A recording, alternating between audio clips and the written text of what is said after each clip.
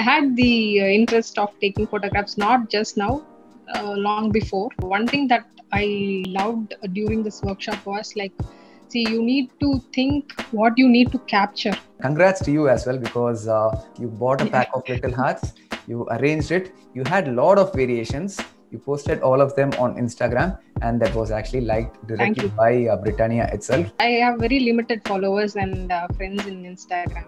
So I was like, okay, this another like should be from a person I know, or someone who was not a follower of me would have liked that picture. And I happened to see it was from Britannia Industries. So I was like, oh my God. And I was like very surprised. It was really a happy moment for me. I was thinking, okay, you could do this. I myself didn't know I could do that.